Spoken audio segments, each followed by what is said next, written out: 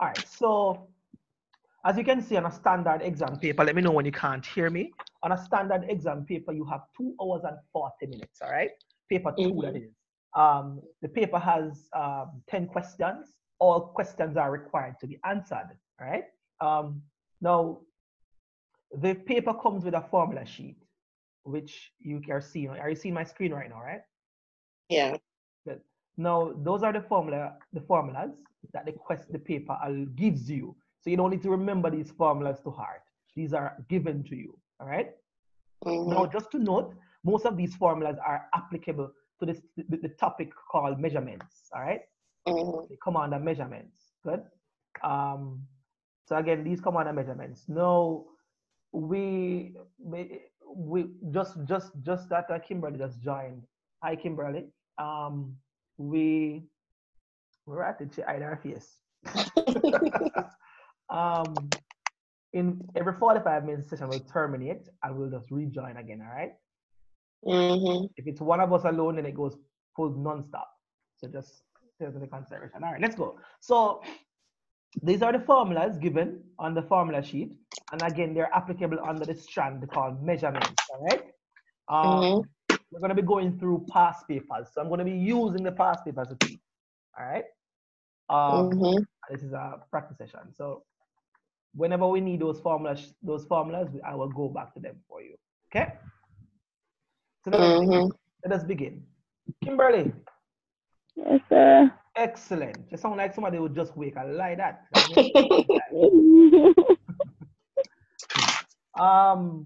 You guys have your pens and your papers ready? This is not a spectator day, it's a working day. So get your papers out, your pens out, and let's get ready to rumble. All right, so you guys have question 1A. It's 3 marks. This 3 marks means that you have 1.5 minutes per question. All right. So with the paper is marked of 100, and you have, therefore, when you divide the 100 marks, you have 1.5 minutes per mark. So for this 3 mark question, you're going to be having 4.5 minutes to answer this question. All right. All right. So anybody want to give me an idea what they think this question is asking them for? Determine the exact value. What does exact value mean? I am looking for one. But they wanted to tell them exactly what this is, the whole fraction here. When you work it out, the perfect number, no rounding off, nothing, right? Right. The perfect number. Agree with that, Kimberly? Yes, sir. All right, beautiful. Now, everybody everybody remember what does this slash under here mean? Division. Division. All right. And whatever fractions is this one? Mix. Good. So if you're going to work this problem, what would you do first? Would you change the do you want to get what would you do first? Because I'm seeing one mix at the top and one at the bottom, right? There's none on the other side. Is it that you try to get them into a regular fraction like the others, or you just work them with it same way? Yeah, man, we want to work this out so that when we're finished, we end up with one fraction as the answer. For example, half. I think you will have to change these, the mixed one. You have to change the mixed ones. What says you, Kimberly? Yeah. Work out the mixed ones first. Nothing? All right. So yes, we will change the mixed fractions. Just to note, guys, the slash here means, this division sign means, you work out the top, then work out the bottom. Whatever you get at the top, you divide it by the bottom. Okay? Oh, okay. So you simplify the top into one fraction, and then you simplify the bottom into one fraction. Whatever you get, you will divide the top fraction by the bottom fraction. Ready to go? All right, so how we convert these mixed fraction is we multiply the denominator by the whole number, then add the numerator, and the denominator remain the same for this fraction. In other words, we get 2 times 1 is 2, and plus 1 is 3. So this fraction becomes 3 upon 2. All right? Everybody write that down. Now, we're to subtract that from that, 2 upon 5. All right? 2/5. Now, just to remind you guys that fractions mean equal parts of total equal parts. So this 3 means 3 equal parts out of 2 total equal parts. This 2 means 2 equal parts out of 5 total equal parts. Capish? Now, if your memory serves you right, I know we would have done this already in previous introductory classes up in the term. But what we need to do here is that we need to make the denominators be the same, all right? So by doing that, we can multiply opposite fractions. I mean, adjacent, we can call them opposite. You look opposite. They can multiply opposite fractions by opposite denominators. So in other words, I'll multiply this fraction by 5. Why I'm doing this is because we can only subtract things that are identical. Being identical would mean that they have the same size, shape, and type, right? Right now, these 2 fractions don't have the same size, okay? So we're trying to get them to be the same size, all right? By doing this. Now, by multiplying this fraction, the 3 upon 2 by 5, we're not just multiplying the 5 by the 3, we're multiplying the entire fraction, okay? We're not trying to change the value of the fraction. If you multiply only the numerator by 5, the value of the fraction will change. Are we understanding? Good. So once you multiply both numerator and denominator, the fraction will look different, but the value remains the same. So we say 5 3s 15. 15 upon 5 2s 10. All right? And we say 2 2s. I'm going to subtract from that. 2 2s is 4 upon 2 5s 10. All right? So we get that. Now that they have the same denominator, the 2 fractions are now identical, which means that they have the same type, shape, and size. The key here was the size. The sizes weren't the same. All right? So now we subtract the fraction, we subtract the 4 numerator from numerator. Because we are saying we want to subtract 4 tenths out of 15 tenths. Capish? So we'll end up with how much again? 4 from 15. 11 tenths. Capish? Okay. Now that's done. That part is done. Hold on, Mr. Dunn. So this again, you say at this point now you're gonna take away the 4 from the 15. Alright.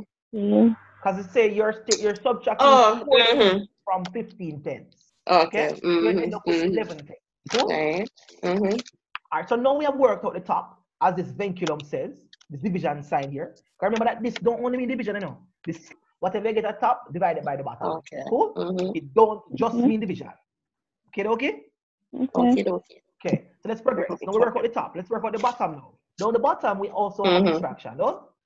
So we're going to have to convert it to an improper fraction. That's perfect. So which is 5 4s, 20, plus 2 is 22. 22 upon 5, right? So over here now, we get 22 upon 5. 22 upon 5. Jehovah will make a way. And then now we're going to multiply that by 3 upon 4. Okay, that's good to go there. Can anybody remind me how we multiply fractions again? Cross multiply, right? So what is it? You mean 22 times? 22 times. No. I don't know. Yeah, man, I saw you go. 22 times. I saw you go? Yeah, man, I saw you go. So which one you go 22 times 4? That makes sense? No, sir.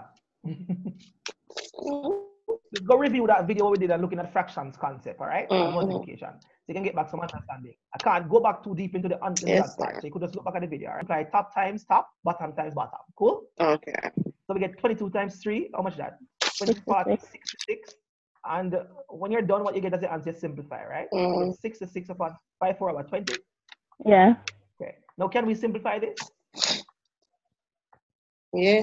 Yes. Okay. By saying what number can go in both of them, right? So what numbers go in two of them without remainder? The highest number. 8. What about 2? Start at 2. Always start at 2. 2. So 2 into 66 goes what? 33 times? Hello?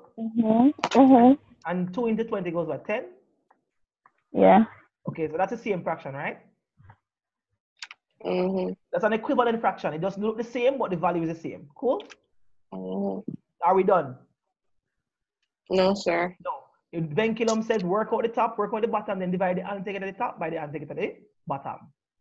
So now we need to divide 11 upon 10 by 33 over 10. Again, we need to divide. So let me show you what I'm doing here. I'll erase all this and I'm done. You divide 11 upon 10 divided by 33 upon 10. Anybody remember how we divide fractions procedurally? Okay. Anybody? No? No. Yeah, no, you divide the top by the bottom. Oh, but top by bottom. Thank you. Top by bottom? What do you mean? No, sir. Remember this. Okay, so we say we keep this, we keep the 1 to the left, keep the 11 over 10, then we change the sign to multiply. Okay? Again, if you want the concept behind this, you can go back and review the videos on fraction division, all right?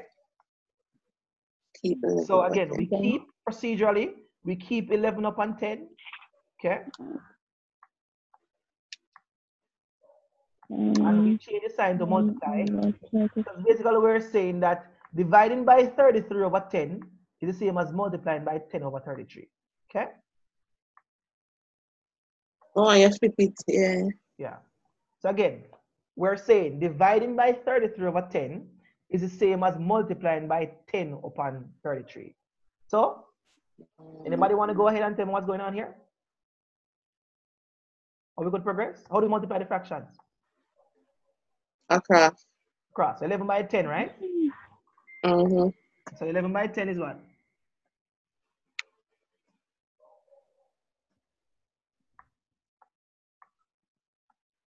$111.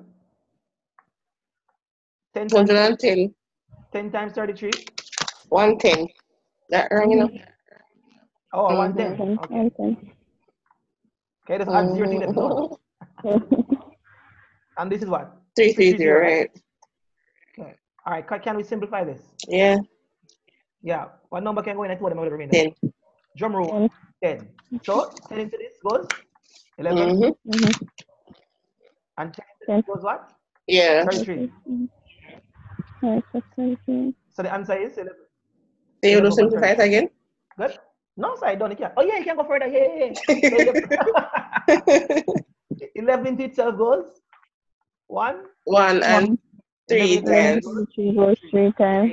So the answer is what? 1 Final answer is 1/3, right? 1/3. 1/3. That's final answer, 1/3.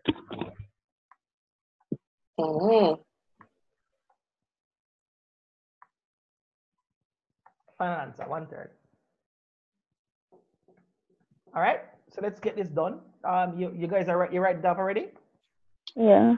Okay, good. Remember, we have a lot of work to do today, and the session will terminate in 45 minutes, and then we'll rejoin again. That means that we need to finish at least one question in 45 minutes.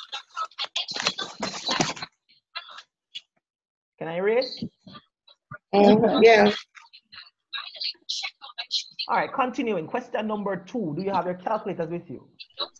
Yes, sir. Okay, good. Take out your calculators. Everybody's supposed to be able to do this question. This sign here is subtraction, all right?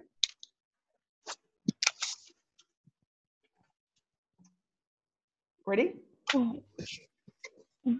Now this says 2.5 square. Can you tell me what you understand from this?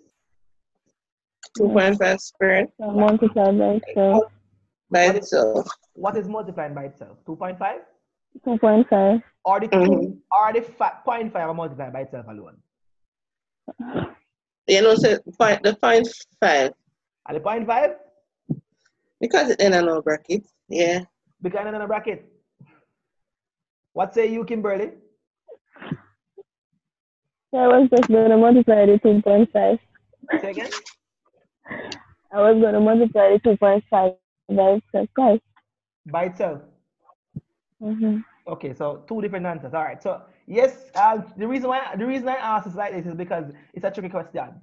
And so Trisha, you had the right answer just like Kimberly, but you change your mind because it looks interesting to multiply only the 0.5 by itself. But conceptually, you have to remember that a decimal number is one number. You can't treat it as a different number, okay? Oh, yeah. So if you say, if you have a decimal or a fraction is one number, okay? So if you have a half, for example, a half, how many numbers is this? One number. It's a fraction. It's one number, okay? It's just one number with two parts, okay? But it's one number, and that number is a half, okay? So 2.5 square is one number. 2.5 is one number. So 2.5 square we mean multiply 2.5 by itself, okay? So what do we get when we multiply 2.5 by itself?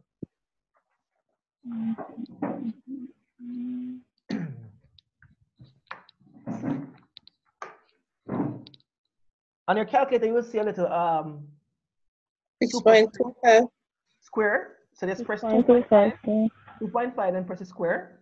All right, you get 6.25. So let's write that down. First part, 6.25. Good. 6.25. 6.25. And what are we doing with that 6.25? How much are we? We're subtracting how many? 2.89. 2.89 upon what? 17? 17. All right. 17. All right. So can anybody tell me what we do to this? How we proceed with this procedurally?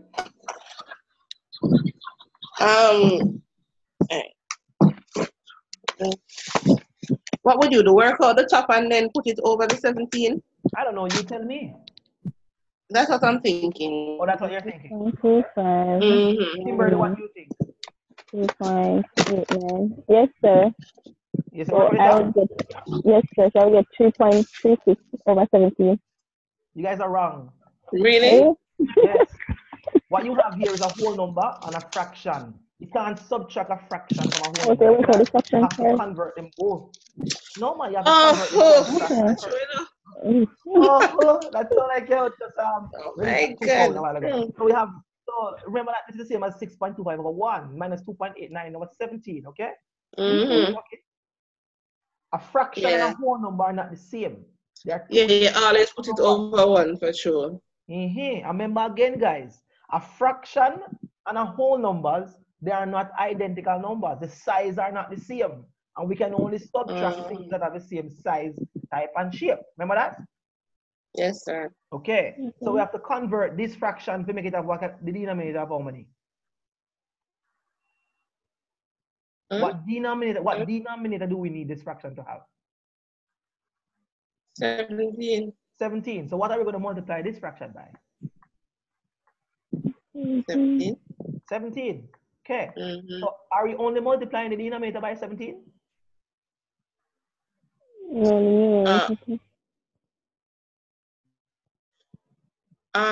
We'll have to multiply the other side by 1 now.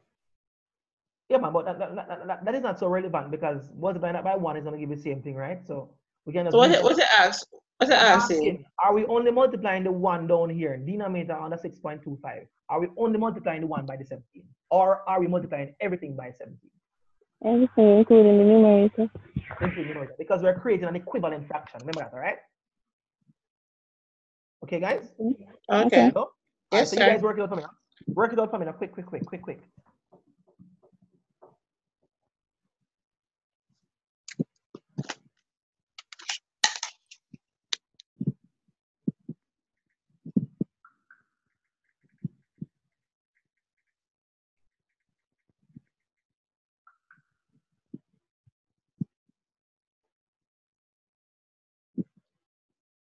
Jehovah will make a way.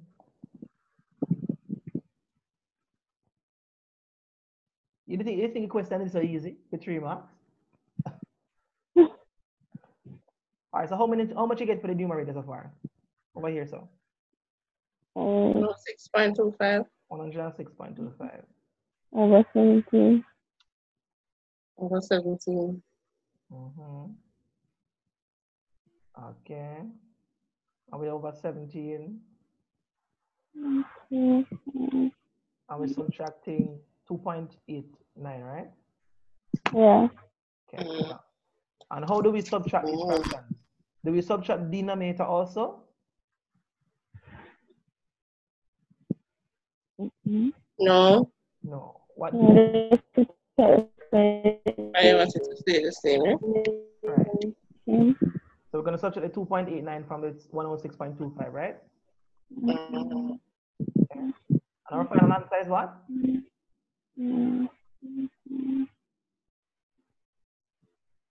What's the final answer? 103.36. 10 what?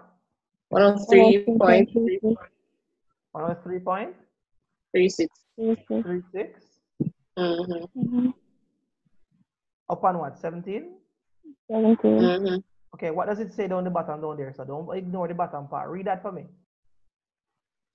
Giving your answers correct to two significant figures. Okay. So what does two significant figure mean? Anybody know what that means? It's supposed to be what, two numbers behind the decimal point? No. How many numbers? Not is it, what does significant figure mean? When I say significant, what does significant mean, guys?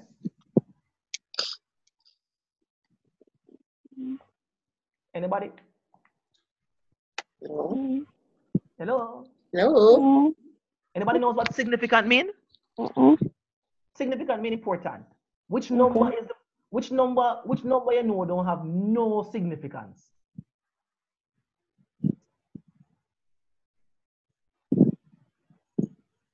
Anybody, somebody please. All of them have to. All right, I'm gonna write a number. Ready? I'm gonna write two numbers. Number 1, 0, 3. I'm gonna write number 0, 1. In both of these numbers, which number have no significance? No significance. 0. Which number? Name the number. What's a numeral? Sorry, let me use the appropriate term. The top the 0, one. 1. The zero in the 0, 1 don't have no significance. Done. No. Does it change the value of the number? No. No. What about the 0 in this? Does it have significance? Yes, sir. Yes, it does. But down here, does it have any significance? No, it does not. So what we're saying is that in significant figures, 0 cannot ever be the first significant figure. Because 0, once it is the first digit, it has no significance. Okay. All right? Once it is the first digit, it has no significance. So it can never be the first significant figure. But it can always be the second, third, or fourth. Okay? So if this says round your answer to two significant figure, for the first question, first one here, 103, how many significant figures are in this number? 3. 3. All of the numbers are significant. Done. Yes, sir. In the second one, how many significant figures are in there? Huh? No. Mere 2 or mere 1? Which one? 2? None. No. Remember we said 0 can never be the first significant figure. So if 0 cannot be a significant figure here, because it is the first one, how many significant figures are in this number? None. What do you mean by none? That's number 1. Listen. So let's wrap our heads around it again. How many significant figures are in the first one? 3. 3. How many significant figures are in the second one? 1. 1. All right, I have a question now. Let me try to test it now. 0.045. How many significant figures in this number? 2. 2. What are they? 4 and 5. 4 and 5. All right, good. Now, if I say to you, round off the first number to 2 significant figures, what does that mean? Round it off to 2. So that means I want the numbers must be sound like that they same thing. Anyway, then now look for 0 in front of off, when I look for 0 to be the first or the leading number. Right. So if I round it off, I only want 2 significant figures in the answer. Okay? So ready. What will that be? So basically you're going to do, I don't know if I explain, but they're looking for 2 numbers, as I said, not being 0. So like 0 cannot let's say Hold on. Zero just. So let's say Zero alright, just suppose cannot be 0 the was first. here. Where? Yes. Alright. So we have 1 point. Yeah, 0 just can't be the first. So if we say, all right, what's the first significant figure in the number 103? 1. 1. What's the second one? 0. 0. What's the third significant figure? 3. 3. In this number 0, 1, what's the first significant figure? 1. 1. Okay. So if we set to round off the number 103 to 2 significant figures, what are you looking for? How many significant digits are supposed to be in the answer? 2. 2. Okay. So in a sense, the answer will be actually 100. Okay. Because when we say round off to 2 significant figures, we're saying we want your answer to come as close to the second significant figure as possible. If the number behind this, what we call it, the approximation point, right? It's 0 here. Because we say up to 2 significant figures, if the number directly behind the 2 significant figure position is 5 or more than 5, we would add 1. We would add 1 to the 0. And so this will become 111, right? But because this is only 3, and 3 is less than 5, then we take the 3 will become a 0, okay? So when it's a round off, we're saying approximation, correct. You see this is giving your answer correct to 2 significant figures. It's rounding off. You want a number close to, but not quite, okay? So to 2 significant figure, the number closest to 103 up to 2 significant figures is 100. Follow me so far? Yes, sir. Let's take this one down here. If I say to you, round this number here, the one down here, so this one, round it off to 1 significant figure, what would be your answer?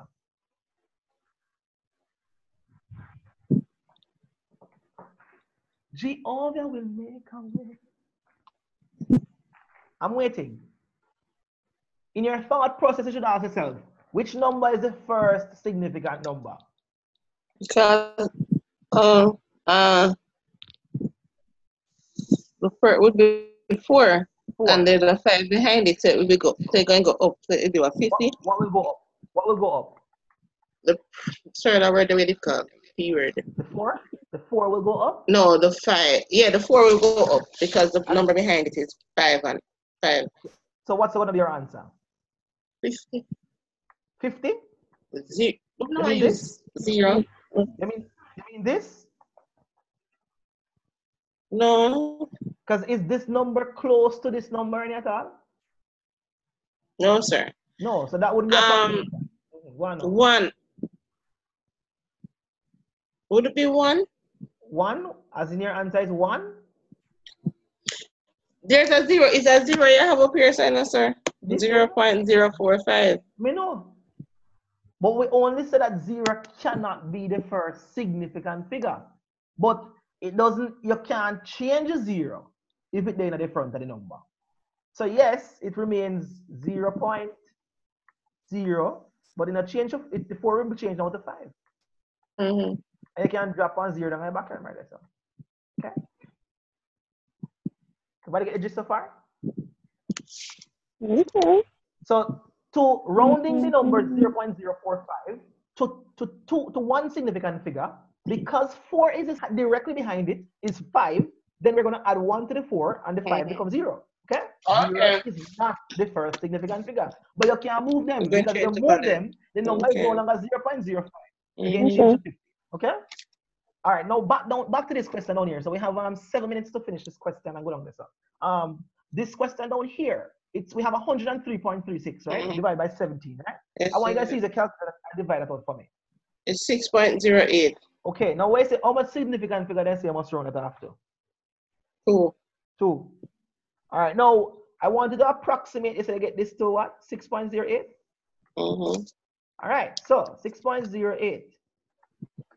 So round that off now to 2 significant figures. 6.1. 6.1. What say you, Kimberly? Kimberly? Yes, sir. What's your answer? It did a 3.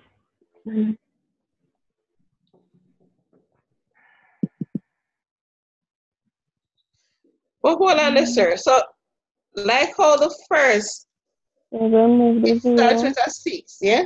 Mm-hmm. We still in trouble with a 0 then? Yeah, you have to change the 0, the number behind you. You must say set to 2 significant figure in it. I have to start from the first significant figure is 6, the second is 0, and the third is 8. So you Okay, want so to we right all the then. way up. Yeah, man, you're right. So because 8 is 5 is more than 5, it add 1 to the 0. So it becomes 6.1. So it becomes 6.1. Okay? What if I say round this number to 1 significant figure? What would be the answer? 6. 6. What about you, Kimberly? That's a 0.6. I didn't hear it. Go ahead. So I said 0.6, but I guess it's just 6. It's just 6, right? The answer is it's just 6. Approximating this to 1 significant figure will just be 6. Because the number behind the 6 is 0. It's not 5 or more than 5. So everything behind here becomes 0. So the answer will just be 6. Capiche? Yes, sir. Now, what I want you guys to make the distinction with is rounding off by the decimal places. Okay. You're getting it now? You're getting it now, Kimberly? Yes, sir. Okay. If I say to you, round off this number here, 0.045, to 2 decimal places, what will be, what am I asking you?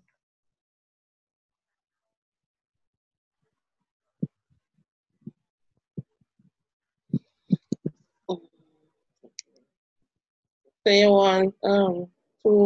You're going to move the decimal point 2 times. You're going to move the decimal point? Can you move the decimal place? You want 2... Kimberly, can you move a decimal place? Huh? No, sir. No, because decimal place is always behind the ones place, don't? Yes, sir. Decimal point. So can you actually move it? Oh, all right. No, So sir. you can't move it. That's not what you want to do. So let's go again. If I say round this off to 2 decimal places, what am I asking you?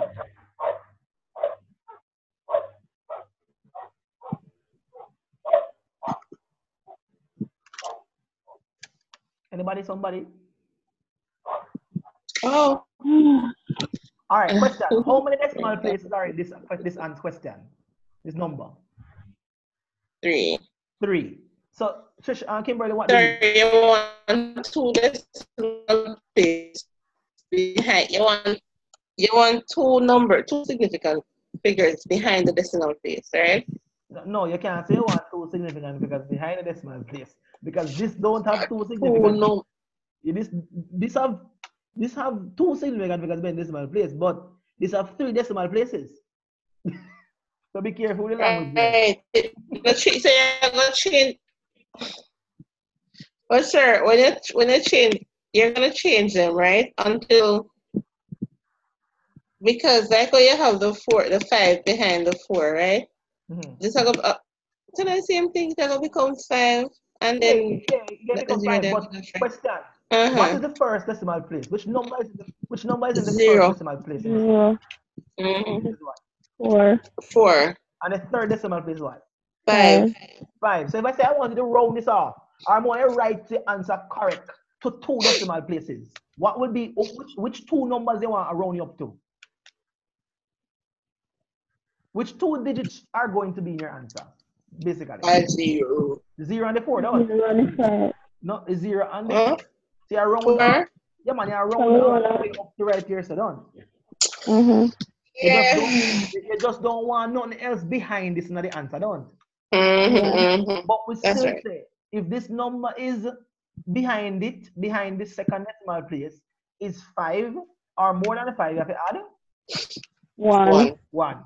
So again, 0.5. You get 0.05, right? Oh, yeah. Okay. So again, guys, what you realize here, I said rounding off decimal places. This number has 3 decimal places, but it have how many significant figures? 2. 2. You catch a distinction? Yes, sir. So it has 3 decimal places, but 2 significant. And 2 significant figures. Cool? Okay.